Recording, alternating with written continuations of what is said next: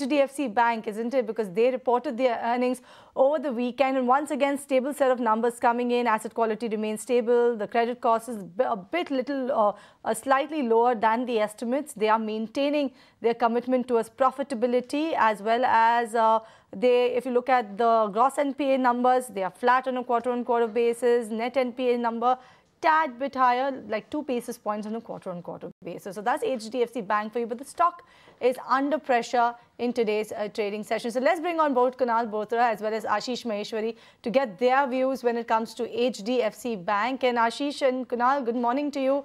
Welcome to a brand new week. And Ashish, brand new week. We expected this time around HDFC Bank stock to perform better, given that once again that they have announced a stable set of numbers.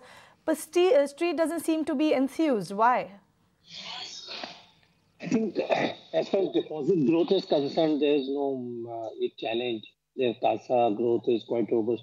Only thing is that loan growth is a matter of concern, number one. That loan growth is not forthcoming like how other banks are performing. And I think the synchronization of HDFC with HDFC Bank will affect this for at least 1 or 2 more quarters. So this is one reason that loan growth is worrying investors. And second thing, though profit growth we have seen 37% up, but if you see one-off provision, then again there's some pressure there. Again, if I see how they perform in previous quarter, even this quarter number were not that encouraging, and there's the reason we are seeing this reaction. But going forward, I am optimistic that the stock will again start performing because 1 or 2 quarters might be like this. But in long run, as the economy will keep on growing and HDFC Bank, the way they are aggressively entering into MSME and retail segment, I think they will do well. So in my view, 1475 kind of level should be kept in mind for fresh entry into HDFC Bank stock. Okay, that's the fundamental take coming in on HDFC Bank. But Kunal, coming to you, you have been tracking this counter from the lower levels itself. And just on Friday, we have seen what a great move coming in from HDFC Bank. So at this point in time, and post the support, some bit of a support from the earnings as well, what are the next targets that you have on HDFC Bank, and how is this placed on the charts?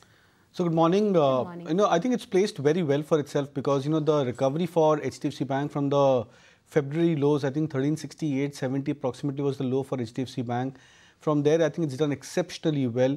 For a stock which was beaten down more than 300 points, I think from 1700 levels is where the sell-off started off for HDFC Bank in the month of January. For the stock to recover almost 2/3 of that in a matter of subsequent, next 1 to 2 months, and that in a very stable or gradual manner, I think is a telltale sign that we've probably, seen the worst behind for HDFC Bank in terms of the price moves. Now, what's actually happening is on the daily charts, the stock is trying to attempt a crossover above the 200-day moving average. We had that attempt in the first week of the month of April. The stock failed to cross over those levels, had a dip down of 50-60 points, and then back again from sub 1500 levels. The stock is trying back again to try and break past above the 1550 level. So I believe it's a matter of time that when the stock scales past above this critical moving average, you should see a resumption of strong uptrend for the stock. So far, it's a very good recovery, but that would probably translate into a very strong uptrend going forward once the stock confirms a breakout about 200 DMA.